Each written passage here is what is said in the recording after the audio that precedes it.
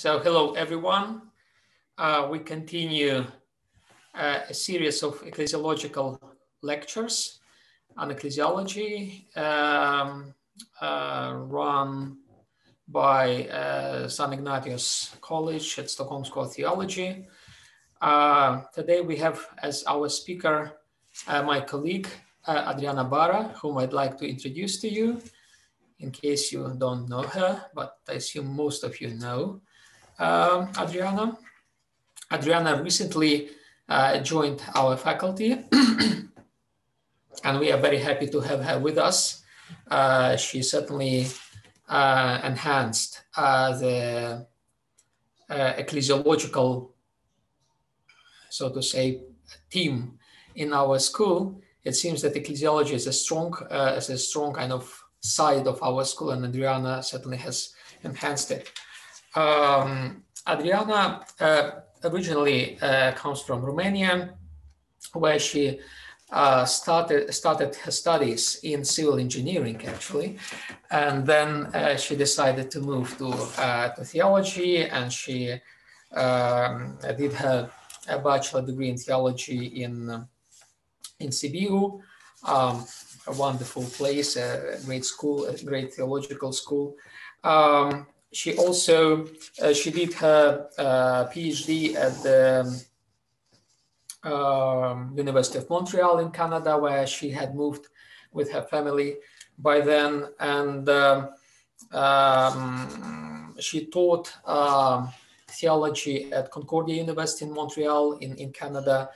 Since 2013, she has been an executive director of the Canadian Center for Ecumenism.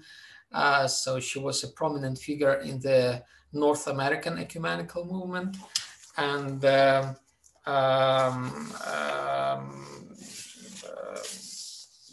developed a dialogue, ecumenical and interreligious dialogue in a bit of difficult region of Quebec, which is quite secular.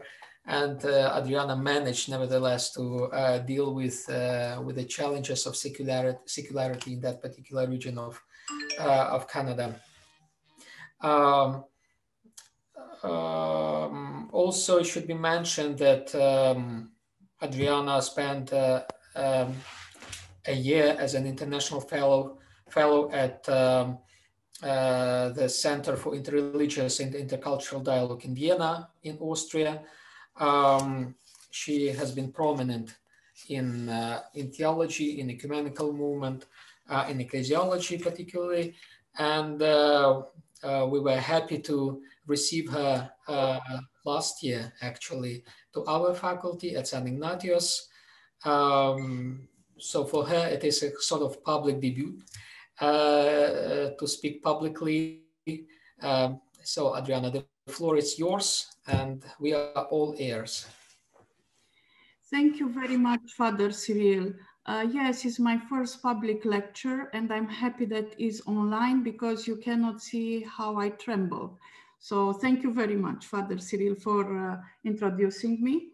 My lecture today has as a starting point the book Ministry in the Church, a Historical and Pastoral Approach by Paul Bernier. The book focuses on the role of the ordained ministry, but tangentially also analyzes the ministry as a facet of all baptized, not only the vocation of the few. I begin my presentation by emphasizing that one cannot understand ministry without understanding first the church. Although the book's title suggests that it's about the church, the author presents a Catholic perspective on ministry, on the history, but more than history, on ministry, on the pastoral side of the ministry. One could ask if the Catholic Church is the church, because this is what the title suggests, or what do we understand by the church? Some scholars speak about the church in Nicene, Constantinopolitan creedal terms and define it as the one holy Catholic and Apostolic Church. Yet if one is a member of a Catholic church, learns that he's the member of the true church.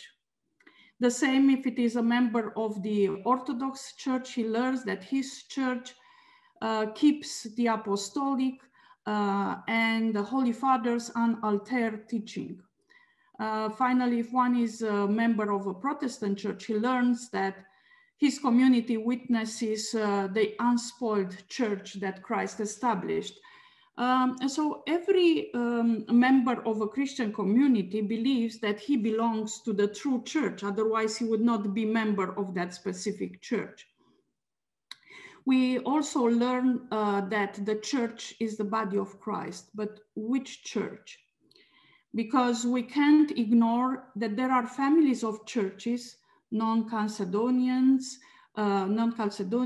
Eastern Orthodox, Catholic, Protestant, that are not in Eucharistic communion, and that among them are irreconcilable differences, at least from a human perspective.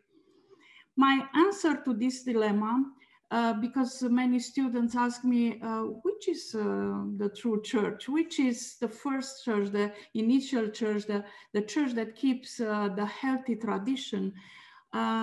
And my answer to this dilemma is in line with scholars who explain that every branch of theology, and ecclesiology is one of the most complex areas of theology, has a side that we know, that has been revealed to us, called the cataphatic side, and another side, the apophatic side, that is a mystery. We don't know all about it. Just like we don't know the essence of God. We don't know everything about the church. What I want to emphasize here is that we have knowledge about the church, but our knowledge has boundaries. And certainly the Holy Spirit can surpass these boundaries. He blows when and where he wishes. Thus, we should be at ease of using the word the church when we speak about different Christian denominations. We also know that the church is one mystical body of Christ. On the other hand, there are specific denominations or families of churches or simple churches in which Christian life is fulfilled in its plenitude. So we should be at ease to speak about the church, whatever church we are speaking about. Paul Bernier's book, The Ministry in the Church, doesn't present the church ministry as the one mystical body of Christ, but gives a Catholic perspective on ministry over the centuries. The book is divided in 10 parts, and the first 4 chapters present the ministry from the apostolic time until the year 500. From chapter 5, the non-Chalcedonian students, scholars, or churches don't necessarily find pertinent information, especially on the history of their church, because starting with chapter 5, the book follows the ministry in the Chalcedonian churches. The Eastern Orthodox students, scholars, churches can learn about the history and challenges that ministry encounter from the first chapter until chapter 5, which cover the apostolic time until the East-West split in 1054. After chapter 5, the book presents the history and pastoral ministry of the Western Church. And finally, the Protestant churches can learn what ministry was before the Reformation, precisely until chapter 7. Because from chapter 7 until the end, the book presents and focuses exclusively on the ministry of the modern Catholic Church. However, the book finishes with contemporary questions and challenging problems in ministry that all churches face. This invites profound reflections. I choose to present my reflections by using as a case study the churches in Canada. On the one hand, because I know them best, I work with almost all churches in Canada. I don't say all because there are always evangelical churches or Protestant churches that are not necessarily in dialogue with other churches. But I work with the most important denominations or churches in Canada. And on the other hand, because churches in majority, if not all Western countries, face similar challenges. The first relates to the priesthood today. The author, Paul Bernier, questions why people leave the church and young men are not interested in priesthood like they were centuries before. In Canada, for the last decades, many Catholic priests left the church to marry. Is celibacy requirement for priesthood a problem? It could be, although it shouldn't, because the candidates know that becoming a priest in the Catholic Church implies a celibate life. The Catholic Church in Canada is forced to import priests from other countries like India and South America, simply because Canadians have virtually zero interest in priesthood.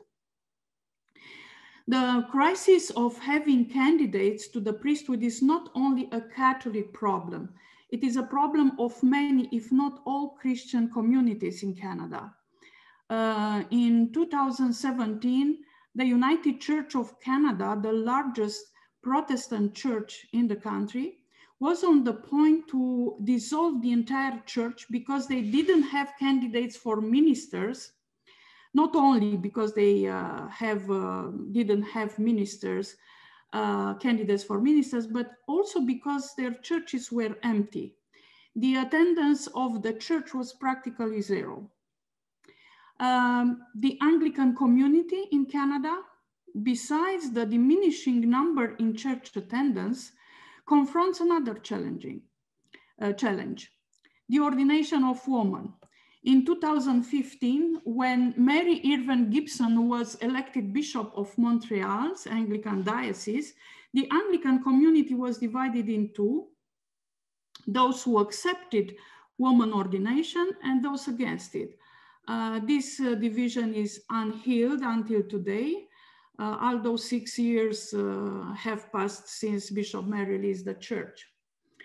Let's take another example, the Armenian Apostolic Church.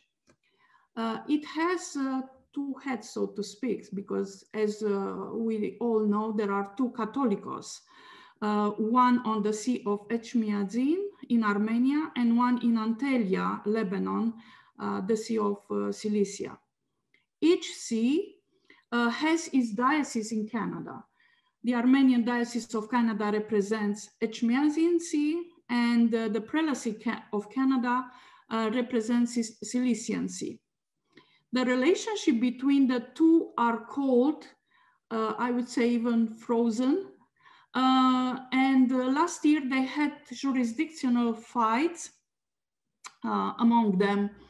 It was said to witness their internal struggles and incapacity to find ways of reconciliation, especially because the Armenian Apostolic Church is one of the most wounded churches within Christian history.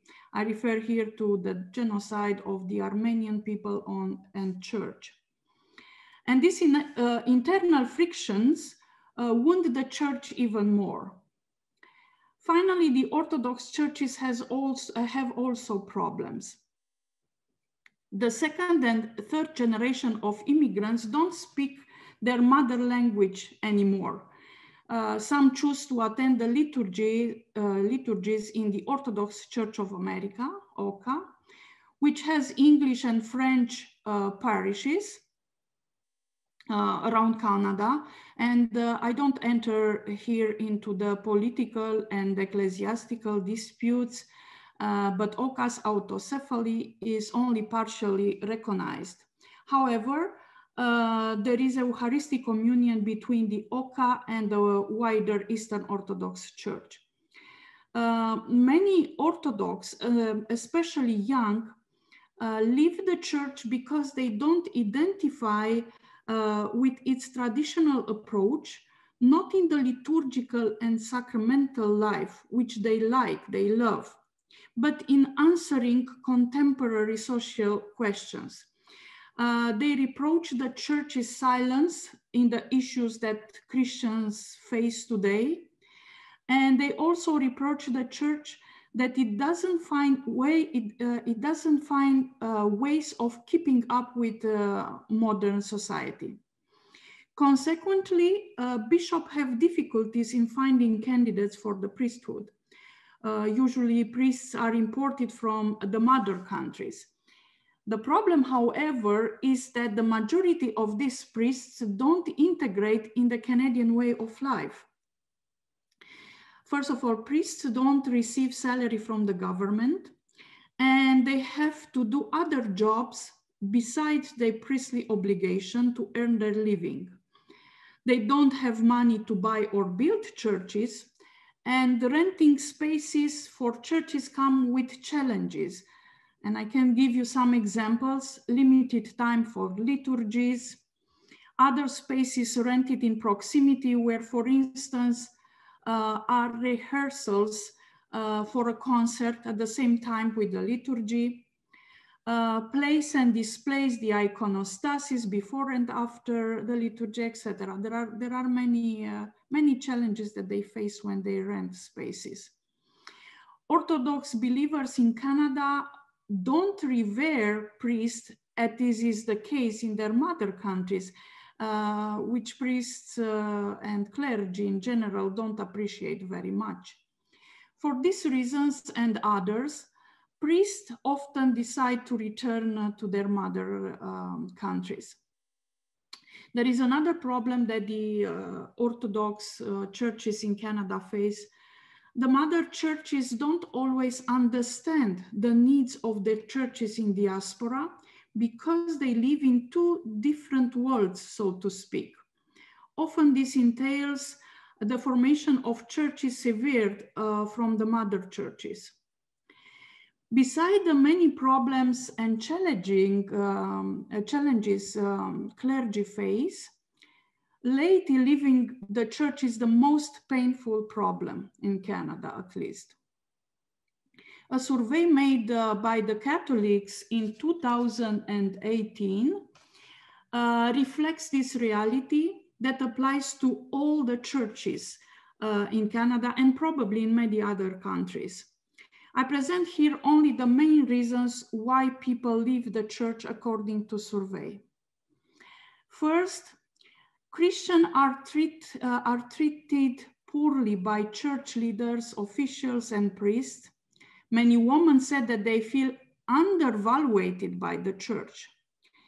Many people found their pastors arrogant, distant, and insensitive.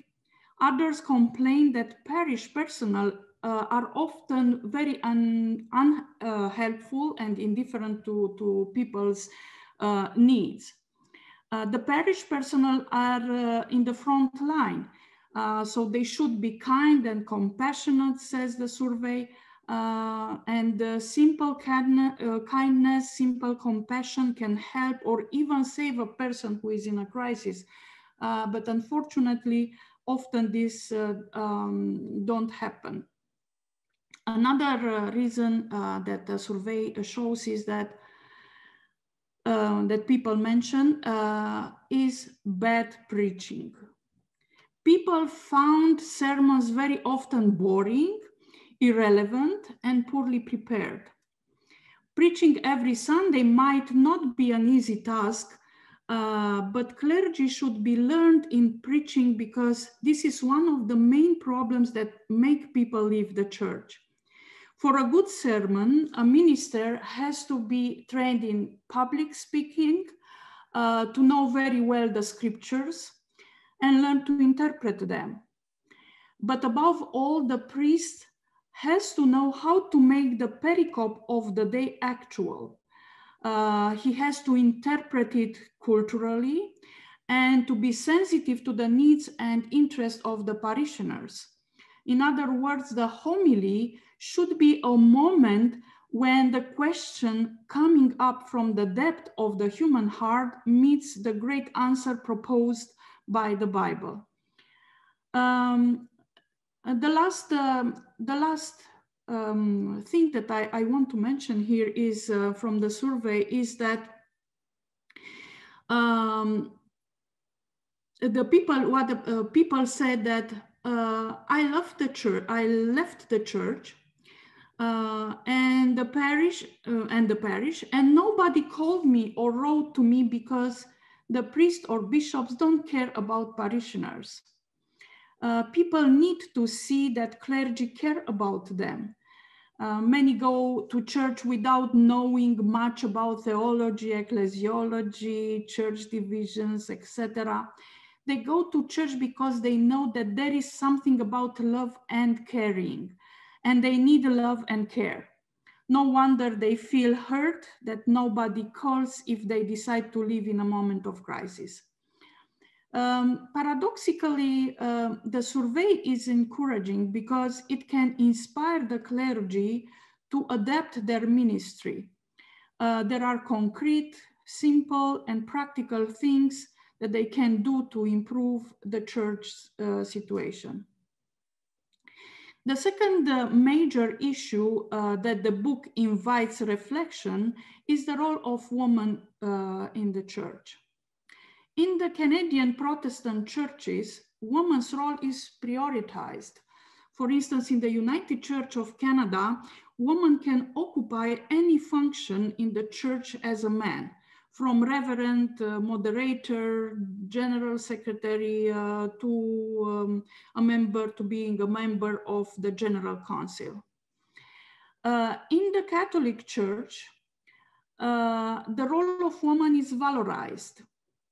As far back as 1971, a group of Catholic women in Ottawa met with the Canadian Bishops' Conference and asked the bishops for 5 things: to declare clearly and unambiguously that women are full and equal members of the church with the same rights, privileges, and responsibilities as men; to make strong and immediate representation to the forthcoming Synod of Bishops, asking that all discriminatory barriers in church law be removed; to the ordained qualified woman,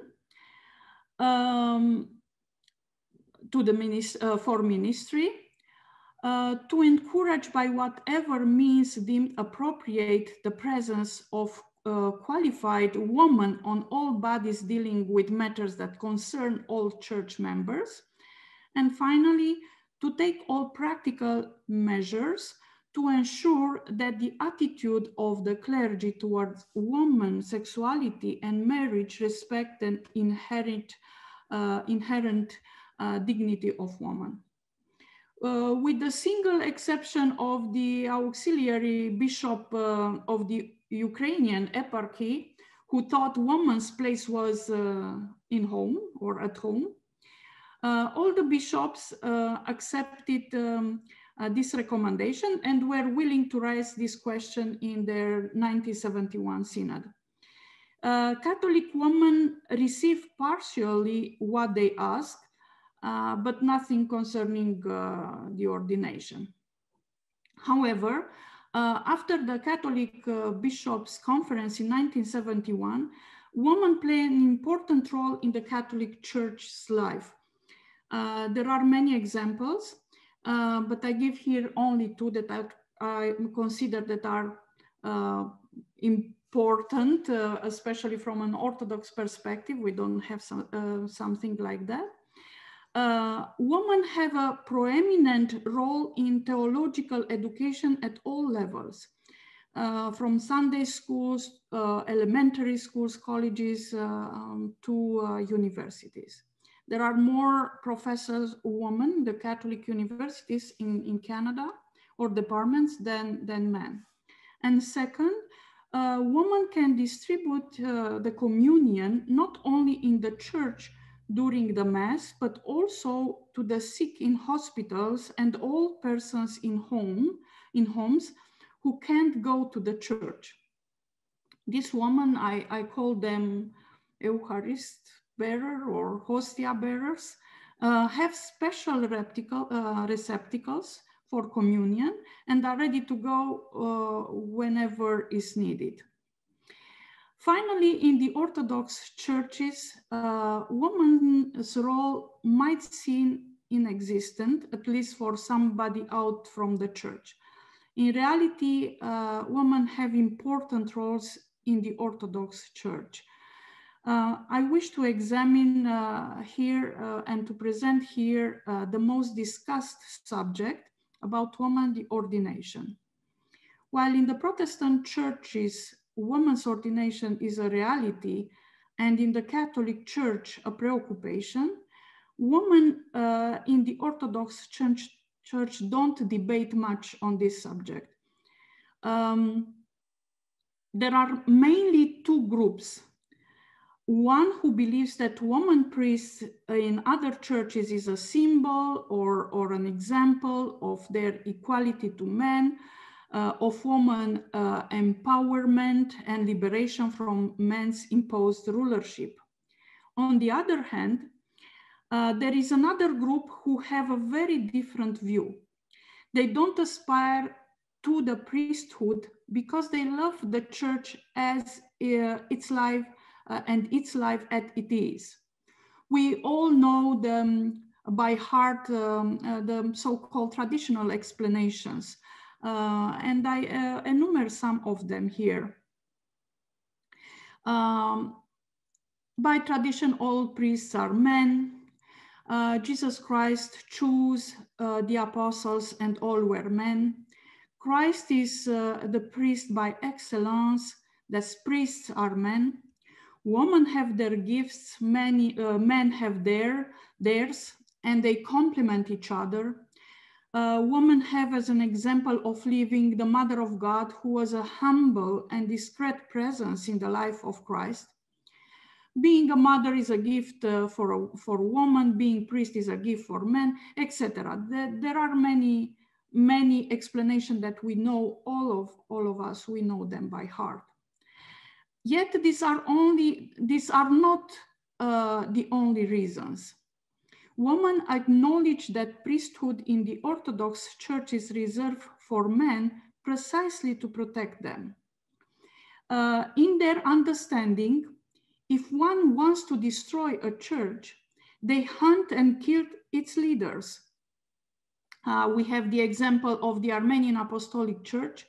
During the genocide, in one day, almost all priests of the entire church were killed. In the Middle East, to be Christian in general and a priest in particular can be a daily challenge. The same in the ex-communist country, priests were the first to be imprisoned, tortured, and killed because one of the points in the communist agenda was to destroy the church. Women are somehow protected and not in the front line, so to speak, although their security faces different challenges during the persecution times. Today one can say, okay, communism is not a threat anymore in Eastern Europe or the Western diaspora. It is time then for the Orthodox woman to be ordained. Although priest's life might look like an easy life in these countries, priests, and especially monk priests, say that it is not. They said that they live like in an arena where is a life and death fight for the priest and for the soul of each believer that the priest has in his care.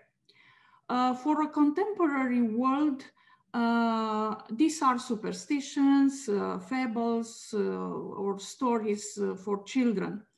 But in the Orthodox Church, beside the Bible, there is another root for faith, the tradition with capital T. In this tradition, a proeminent role occupies the life of saints, where instances of life and death battles are clearly described. Many Orthodox women understand that priests are in the front line in the seen and unseen battles, and they don't aspire to such a place. They see themselves protected against the trial that priests might face.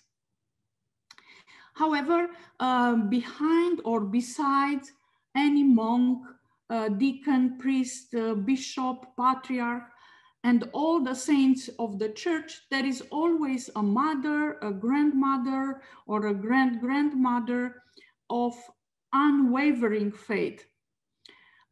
Certainly, they have an essential impact on the education of the future clergy of the church. It is in their power to grow up their son, future clergy members, by whispering in their ears that women have to be better valorized and encouraged to use their gifts for the benefit of the church. Another issue that the book touches, contemporary issues, is ecumenism. Ecumenism should be a subject of an entire lecture, if not of a semester.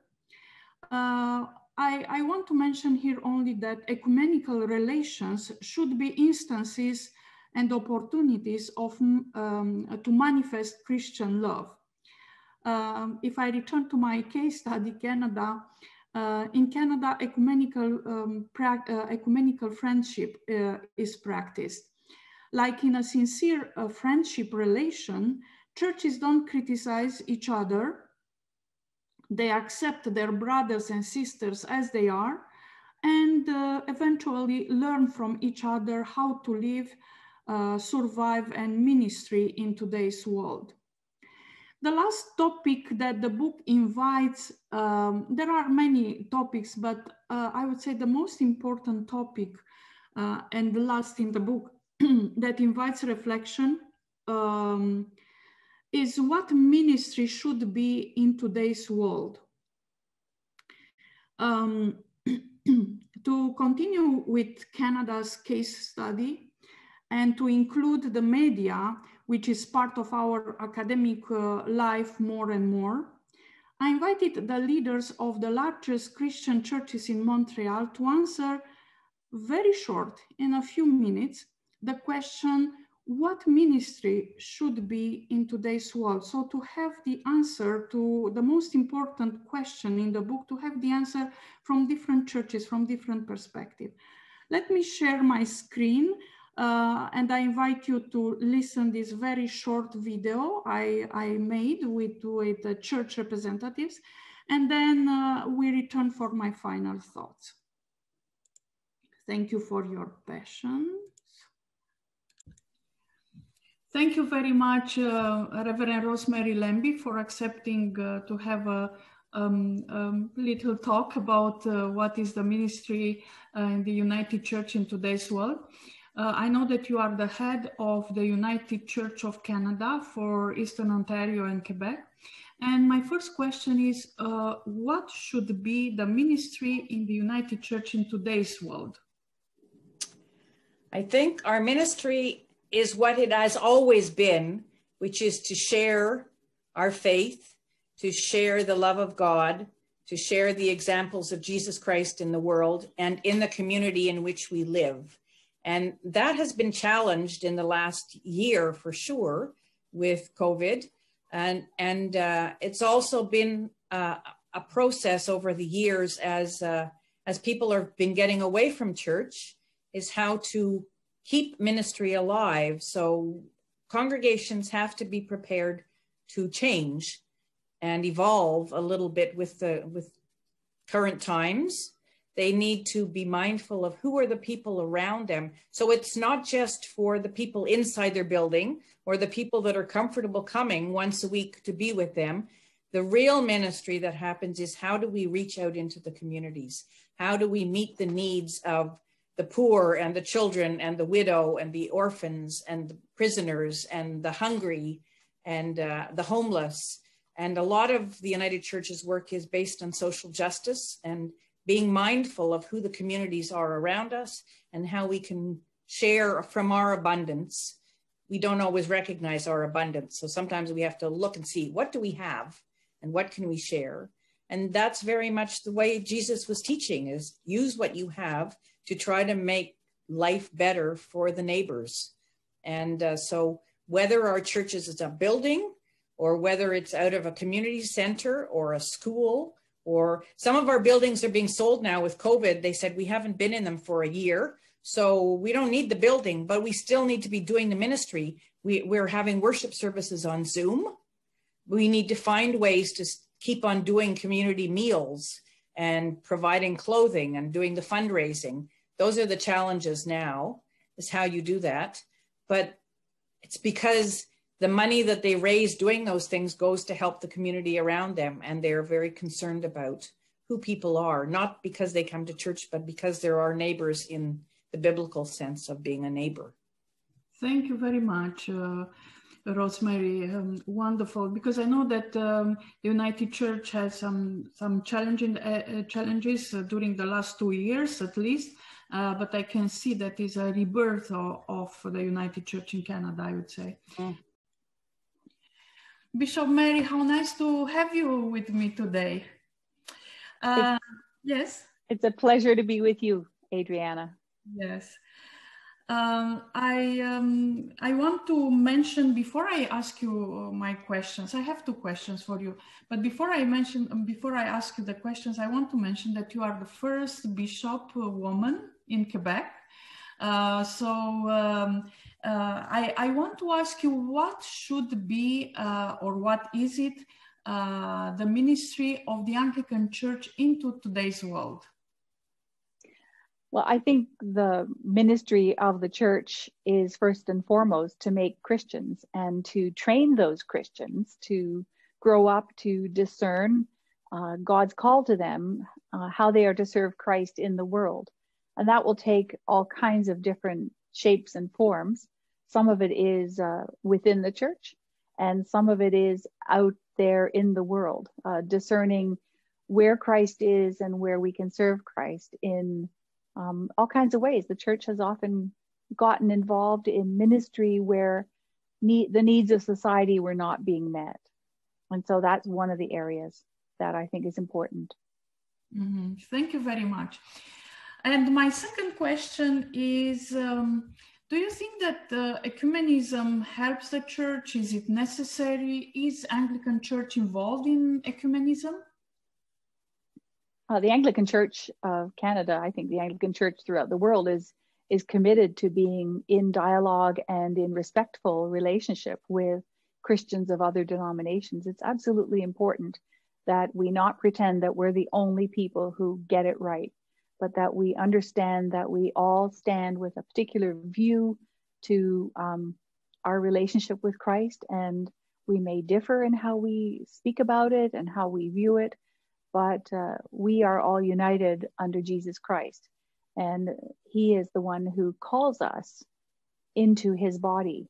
And as such, I don't believe that we have the right to say, you're not in his body, or that person's not in his body. That is, we may not always like what other denominations do or stand for or how they approach things. They may not like how we do it. But I believe that he is the one who unites us and calls us to serve him in the church and in the world. How wonderful. Thank you very much, Bishop Mary. Was that good enough? Reverend Dr. George Leligian, thank you very much for being with me today. Thank you for having me, Dr. Bara. I just want to ask you a question. How the Armenian Apostolic Church keeps ministry alive today? According to our tradition, after the Pentecost experience, the apostles Thaddeus and Bartholomew came to evangelize Armenia. And so our ministry has been going on since the 1st century and continues through to the 21st century. The ministry of the Armenian Church, I would say, is based squarely on the proclamation of the gospel of repentance and of healing, the gospel of baptism and of the remission of sins, the gospel of judgment and the hope of the resurrection, and the gospel of salvation. This is the base of our ministry and is timeless, if you will. If I may be permitted to paraphrase from Acts chapter 1, this ministry commences in the geographic area known as the Republic of Armenia. And from there, it spreads to the diaspora, or the dispersion of Armenians around the globe. It then goes to those people who have married into the Armenian community. And then finally, based on the Great Commission at the end of Matthew, is to take this gospel and preach it to all nationalities around the world who wish to hear the living word of God. So the ministry at this point is based on an ancient apostolic system of church where we have bishops and priests and deacons. We have a system of monasteries and cathedrals and parish churches. We have a daily cycle of prayers. We have regular celebration of the Eucharist, and we have daily readings all included within the lectionary. Furthermore, the ministry extends out in forms of outreach, which are prayers for those who are ailing, those who are in need of special assistance, those who are looking for further education, such as Bible study or Sunday schools. So our ministry continues on in this fashion. We are an ancient church. And therefore, many of the rituals that we have are still conducted within the ancient Armenian language. But in the 21st century, we are increasingly moving towards using the local language in the countries in which we are ministering, largely because the people no longer speak the Armenian language as well as they once did. And certainly the liturgical language of the church is akin to Byzantine Greek or Old Church Slavonic or even Latin, which is to say only a few academics still actually understand that language. So we do have this active use of modern language in terms of our preaching skills and our teaching skills.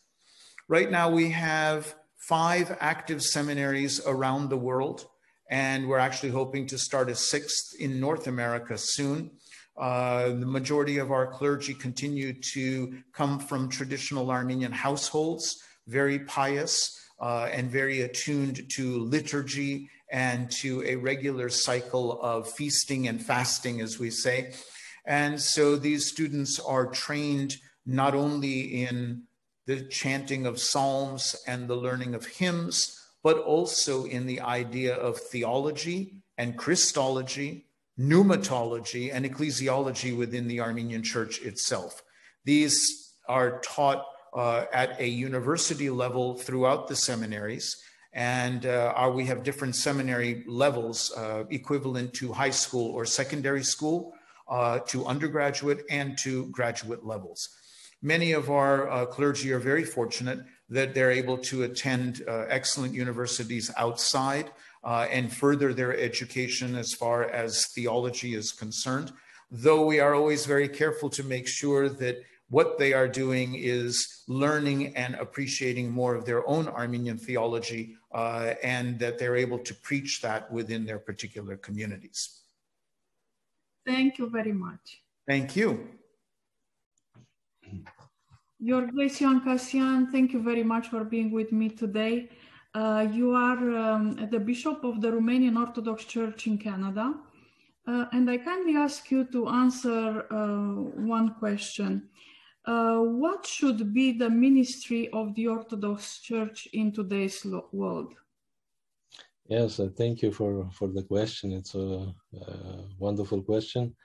Yes, it's a preoccupation today because as we see, the churches are oriented today for the mission. It's a different maybe society than as we knew probably not more than 30 years ago, because I was raised in Romania during the communist period, and I know very well this period. And I studied this period, and now since more than half of my life I spent outside the country, in Europe or in North America, and I see that the churches made a great effort to keep the faith and to keep their flock inside the churches. What does it mean? Is that we understand that we are not anymore in a traditional society as we saw before, as I said, probably more than 30, 40, 50, 60 years ago.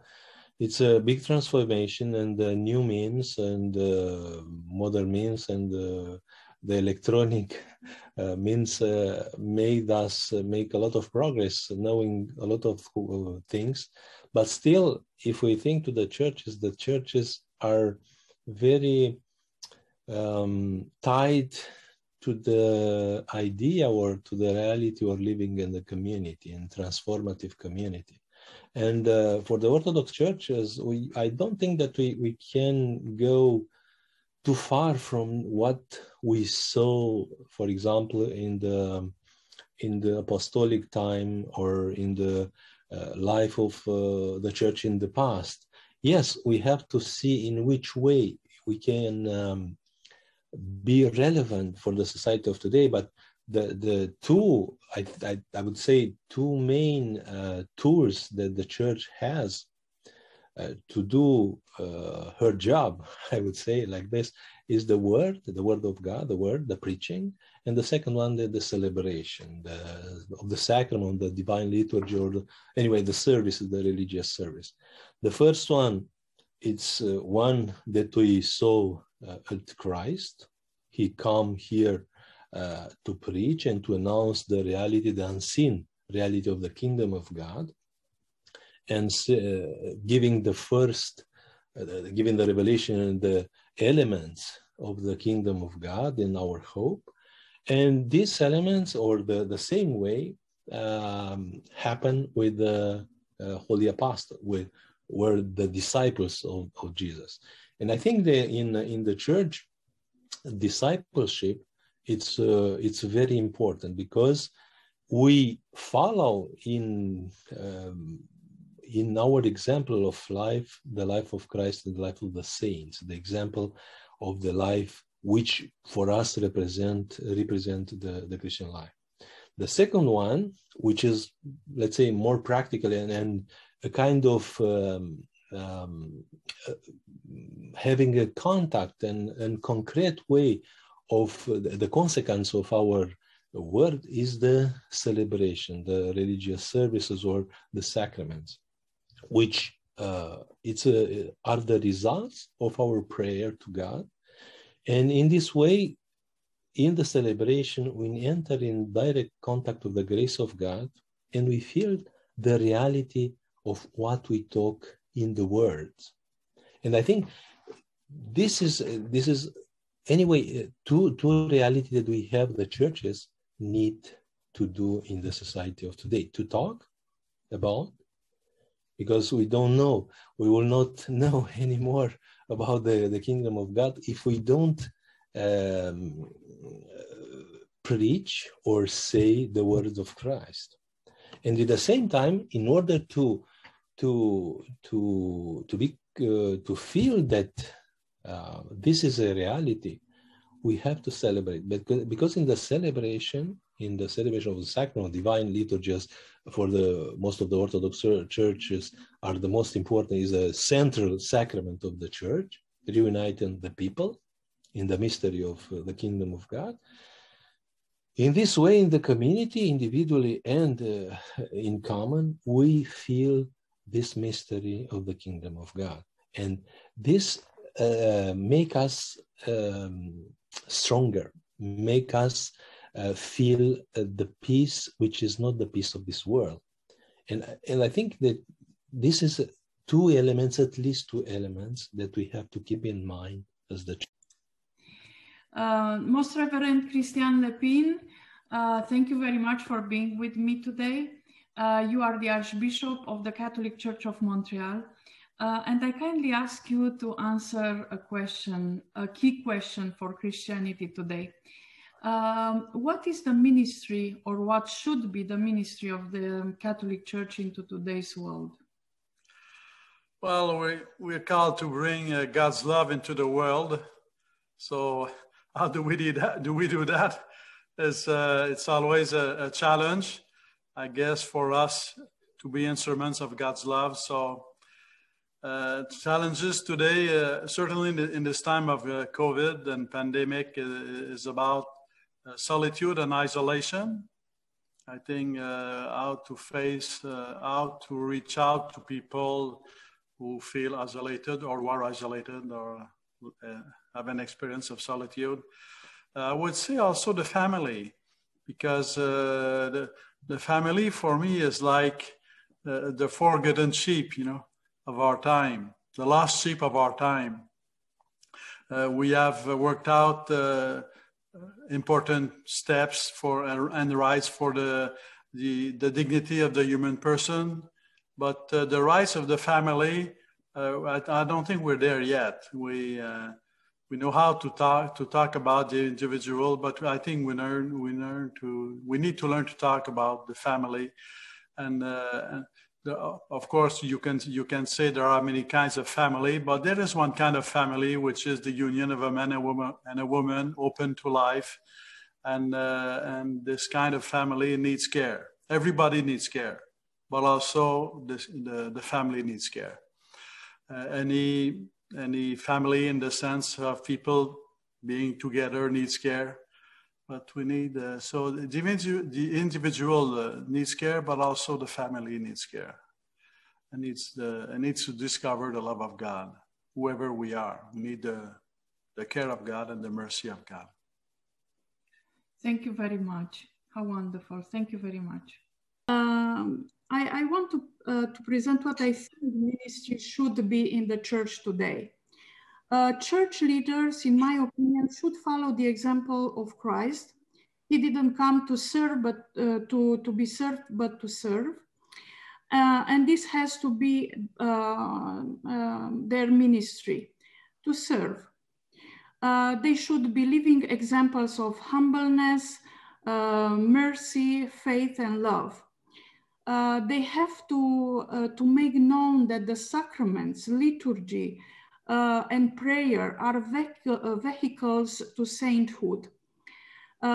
Saints are numberless and so different that and so different from each other that anybody can find an example to follow. Any clergy should make them known, especially to the young generation. In other words, the church's ministry should be to make saints, to help people not miss the opportunity of becoming saints. Can any church make saints? One might say, well, Protestants don't believe in saints. I would argue that they do, but they have a sense of guilt is so deep that they believe it is only the grace of God who can save them. The potentiality of sainthood exists in any church. If we look only to contemporary saints, one can see them in any Christian church. And I want to mention only one, and then I finished, in each church. Corrie ten Boom was a Protestant Dutch. She forgave her and her sister Nazi torturer. And she said that she never felt the love of God so vividly and intensely inside her as she felt it when she forgave her torturer. It was Christ living in me, she said. Who has the gift of such divine forgiveness except a saint, for a saint? Saint Maximilian Kolbe, Franciscan monk, Catholic, volunteered to die in the place of a stranger in the Auschwitz death camp. Who can be a confessor of such Christian love except for a saint? Armenians killed during the genocide for the simple reason that they were Christians. The Copts in Egypt killed by ISIS Maybe you remember in 2015, they even recorded the atrocity. The saints of prisons in the ex-communist Orthodox countries. They all and others like them, not mentioned here because they are numberless, like stars in the sky, died with the name of Christ on their lips. In my opinion, sainthood surpasses the boundaries of confessional differences, and saints are the members of the church. Thank you. Thank you, Adriana, for your presentation. And again, the interviews were wonderful, and they're really worthy to listen to them again. I hope they will be available in recording. Also, thank you for your reflections and your thoughts. I think you concluded it in a very nice way by connecting the phenomenon of the church with sainthood. After all, that is indeed the purpose of the church, to produce saints. Very nice said, and I think this summary somehow reflects also the kind of line of St. Ignatius. Now it's time for Q&A. We still have half an hour for that activity. So I suggest that you type in your questions to the chat. Or if someone wants to ask a question in person, you can raise your hand and I will give you a floor. So who wants to be asking first? I don't see any hand as of now. Well, while people are thinking what to ask, Adriana, may I ask you myself a question? And this maybe will incite some others to put up their own questions. So you mentioned the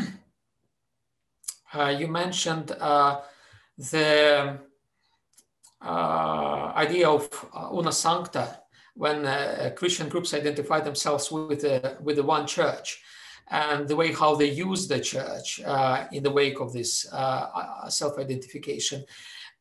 You probably know, and many of us know, that this question has been discussed in the Panorthos Council in 2016. So what is your take on the discussions at the Panorthos Council? Some people say that even though the Panorthos Council intended to be very much ecumenical, to proclaim, the openness of the church, at the same time, the language it eventually used was not so much ecumenical. What do you think about this?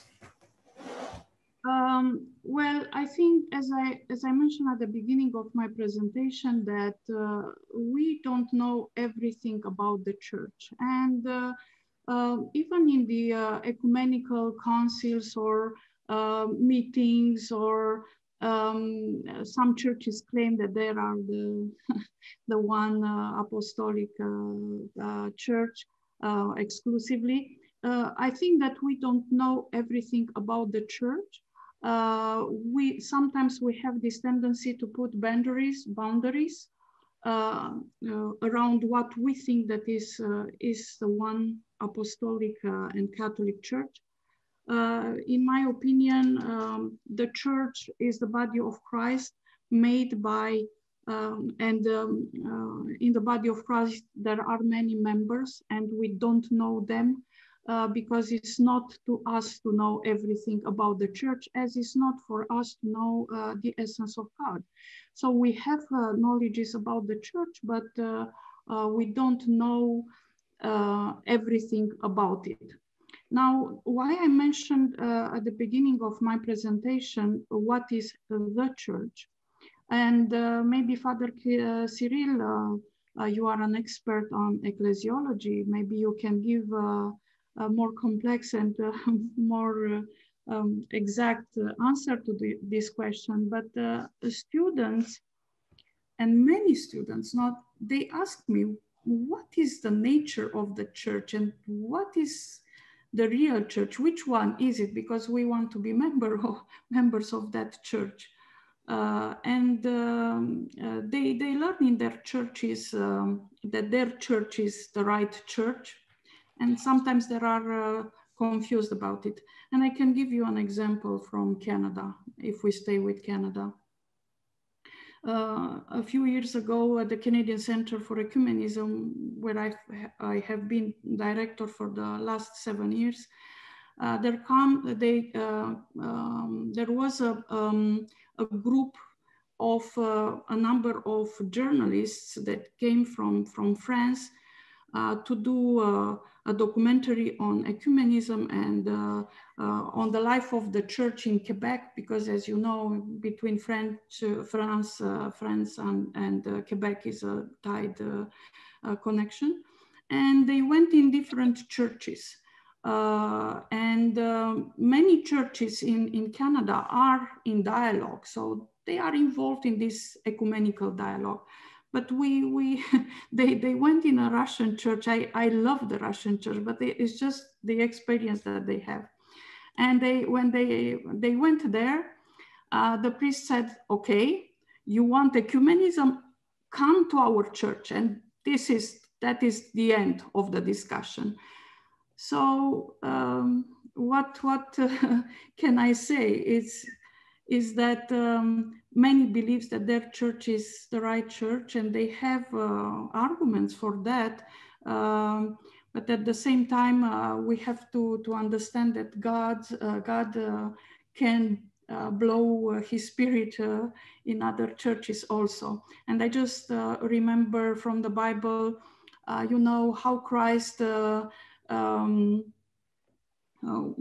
when he spoke with the Samaritan woman was a scandal for the apostles, because the Samaritans were considered not holy, not at all, and people to be despised. But Christ went to speak with a Samaritan woman. Then he doesn't give an example of a good behavior, doesn't give an example of a priest or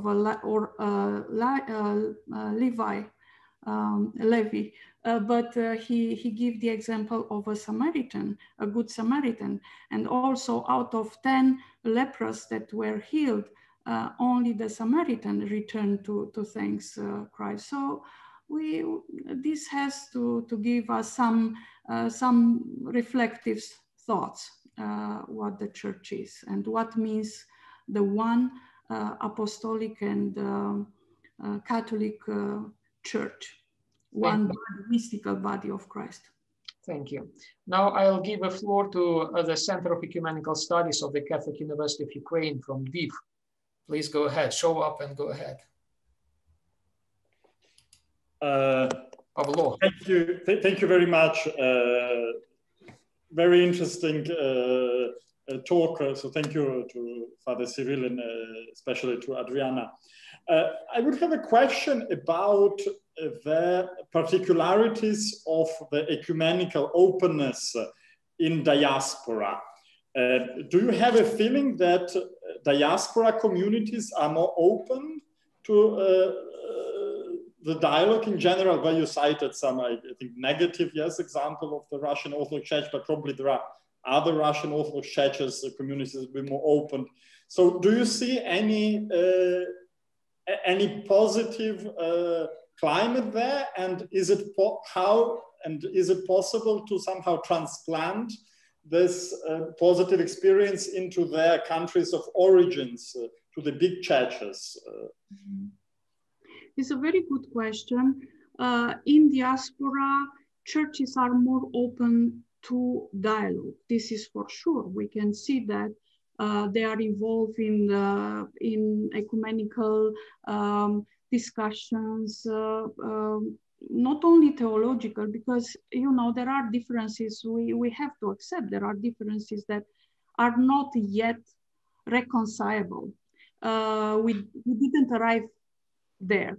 But there are dialogues, social dialogues, and they are involved in different social activities together.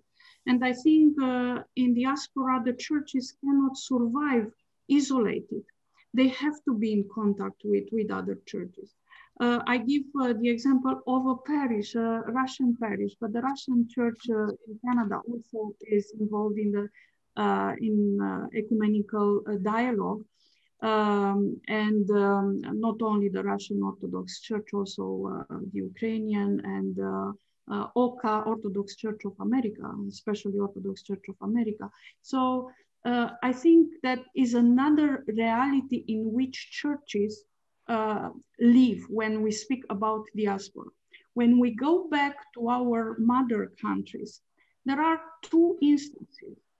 Could be countries where ecumenical dialogue is not accepted, and there are within the church voices that are against the ecumenical dialogue. But at the same time, during the communism, for instance, because I lived in Romania during the communist period, we could see a fraternity and a love and unity between the churches that is unprecedented. I didn't see that even in diaspora when we speak about ecumenical relations. So in these countries where we had these communists, torturer and dictatorship, we had a special relationships between Protestants, Catholics, and Orthodox that it cannot be seen even in diaspora today. Now, shall we desire to have torturer or over us to appreciate our brothers and sisters? No, I don't think so. But I think we have to learn to love the others, not to be quick to judge them quick, because they have their own tradition or their own history, and we have to understand others from their own perspective. And I also think that when we speak with our brothers and sisters, Christians, brothers and sisters, and we belong to another church that those with whom we speak, I think that in our discourse, they have to recognize themselves. So in our discourse, don't criticize. I can see with my children, if I criticize them, I don't obtain anything. But if I speak nicely with them, they try to find what is the problem with them. So I think it's the same thing with the church. When we speak on behalf of one Christian denomination to other churches, I think we have to have a discourse of love, not a critical discourse, and to help the other to see himself or herself in our discourse. And I think we can earn or we can learn what Christ life or love or Christian love is about. It's a good exercise of Christian love to speak with other Christian denominations. Thank you, Adriana. Another question comes from the chat. It's rather long, I will summarize it. So according to the Syriac tradition, in the past, it was a custom that women were allowed to distribute communion at homes, to bring the communion from the church to homes. And the question is, and this practice does not exist anymore, is not supported anymore. The question is, would you think that reinstating this possibility for women would be a right way of female ministry in the churches? Together with this, perhaps the reinstating of the ministry of diaconesses in our churches. What are your thoughts on this? I know that there are some movements of having deacons, diaconess in the churches, in the Orthodox churches, and especially in monasteries. Well, I'm open to see what the church offers to women and how they approach this topic. Now, concerning the distribution of the Holy Communion, I think it's a very delicate issue. I mentioned that because in Canada exists in the Catholic Church. I've been very surprised to see that they have these receptacles and they go with the host. And I have to mention that there are churches that they don't give only the host, but they put also the blood of Christ on the host hostia. So they really have the Holy Communion in the two elements, not only one element that they bring to the sick or to the old person. So I've been very surprised of that. Now, if it is possible in the other Orthodox churches, I would say that depends on the church, what the church decides. I don't know if in the Romanian church, because I can tell you why. In the Romanian church, there are many people who are very superstitious. And sometimes the Holy Communion can come in the hands of not the right person and can use the Holy Communion for other, for other reasons, not necessary to go with it. Well, now, of course, women would be in charge of bringing the Holy Communion to sick and to old people. Of course, they should be chosen from the women that are immersed in the life of the church. But at the same time, I remember that even the communion in the 4th century, if I'm not mistaken, please forgive me if I make a mistake, they start to give the Holy Communion with a spoon, so to be sure that is consumed, the Holy Communion is not used for other means. So it's a very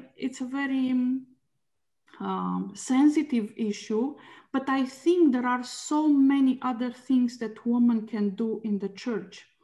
It's not necessary about the, I'm not in favor of the ministry exactly for the reasons that I mentioned. I think it's not an easy life for the priests, so I would not like to be in the front line in these battles, unseen and seen battles. But I think there are many, in many ways, women can be valorized in the church. And I give examples. For instance, they could be women that were abused and they cannot confess necessarily to the priest. And they come to the church like the last door that they open for help. So a woman that can, has special training in the psychology, or I don't know, she can be of aid for such women. So there are many examples that how women can serve the church. But of course, in the Syrian church, if this was a custom to let women to distribute the Holy Communion, why not include it? Why not adopt it again and make it a contemporary, contemporary custom, and could be an example for the other churches. Thank you.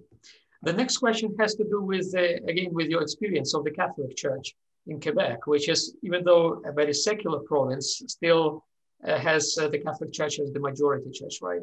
So the question is, do you envisage, is it possible to reform the Catholic Church and to abolish the celibacy of priests? Well, this is the Pope's problem and his cardinals. This is an issue that arises and is discussed in the Catholic Church. And in the Catholic Church in Canada faced some delicate problems. I think in the United Church, in the United States of America also, they have these abuses in the church. And actually now they are in process of solving some very bad things that happened in their church. Now, to say that the celibacy is the problem, I don't think so. I think that in any church could exist. Of course, we know that in the Catholic Church exists more than in the other church, but in any other fields, we could have persons that have this psychological problem. This is not a problem of the church necessarily, it's the problem of the person who is in the middle of such scandals or such problems. Now, the celibacy is a problem, however, for the Catholic Church, because they don't have priests, men interested in priesthood, precisely because they cannot marry. And especially in Africa, I understood they really consider to let married men to become priests in Africa, because is a crisis of having priests.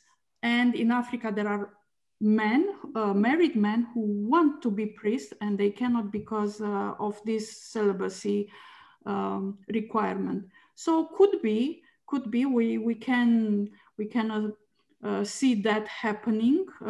Pope Francis also mentioned several times this issue.